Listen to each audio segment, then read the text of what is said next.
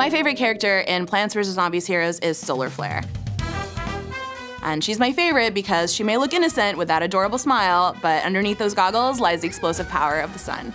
Solar Flare's signature power, Sunburn, is really great to use early game. Not only does it give you that little bit of extra direct damage against your opponent, you get extra sun each turn for the rest of the game.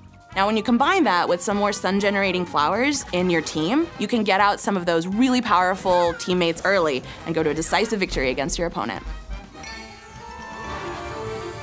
As far as I'm concerned, Solar Flare is the best. I mean, she's pretty much the coolest hero.